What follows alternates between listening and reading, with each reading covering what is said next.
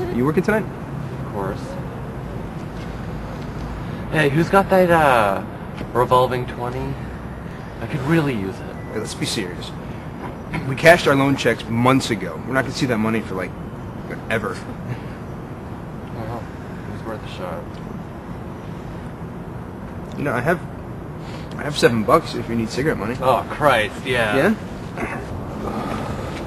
Thank you so much. Mm-hmm. I will pay you back after my next shift, I promise. You better. Okay, guys, I'll see you later. Bye. Bye.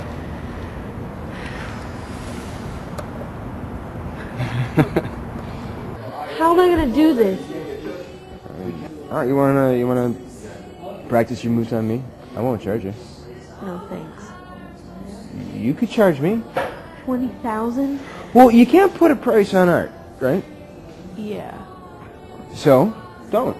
Stupid funhouse. Which happens to be the most exclusive and terrifying experience in the country. I mean, this house is legendary. Right, let's just get this over with. Did you see that? He was touching me and grabbing me up. That is so part of the game. Those weren't real.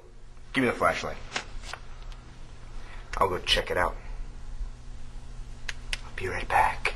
I just want to go home. But you are home, Greg. Isn't this what you wanted? When you hit your head, something happened.